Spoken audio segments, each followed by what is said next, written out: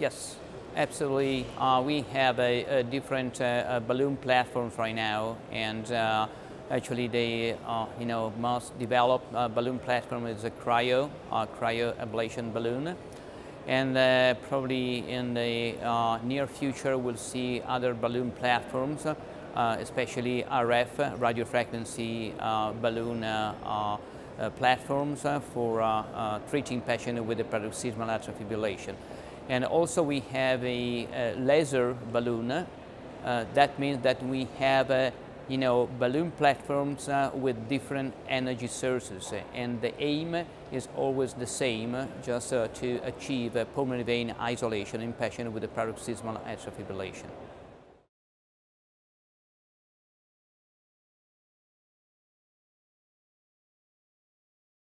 Patients with a paroxysmal atrial fibrillation are, the best candidate to undergo catheter ablation with the balloon devices, just because the cornerstone of treating patients with a paroxysmal atrial fibrillation is isolation of the pulmonary vein, and these devices are designed to achieve isolation in a very fast, very short period of time, and very successful.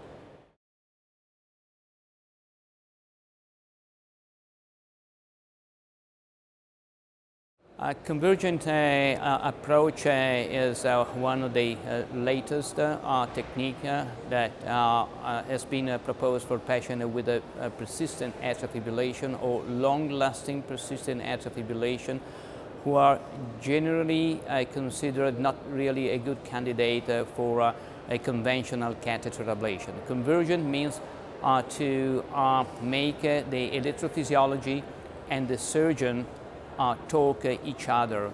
That means the combination of a surgical approach, which means the epicardial ablation, and the endocardial ablation performed by electrophysiologists.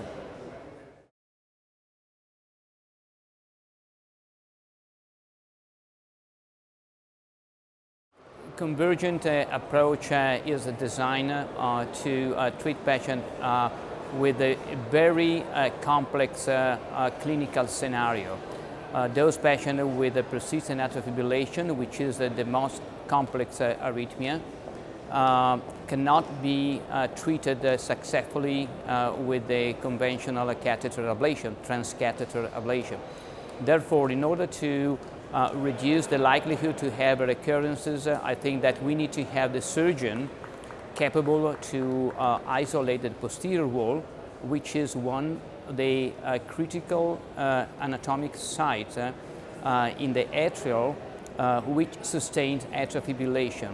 And the electrophysiology needs to do PV isolation following the surgical ablation. So, in other terms, I do really think that a Convergent is probably the best technique that we have currently to treat patients with the most complex atrial fibrillation scenario.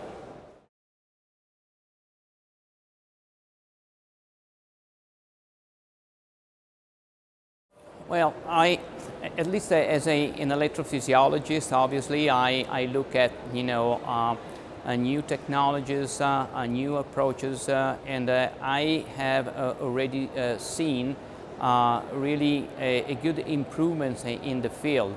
I think that probably in very near future we have more technologies in our portfolio, and therefore, all these technologies will allow us to treat properly and more successfully our patients with atrial fibrillation.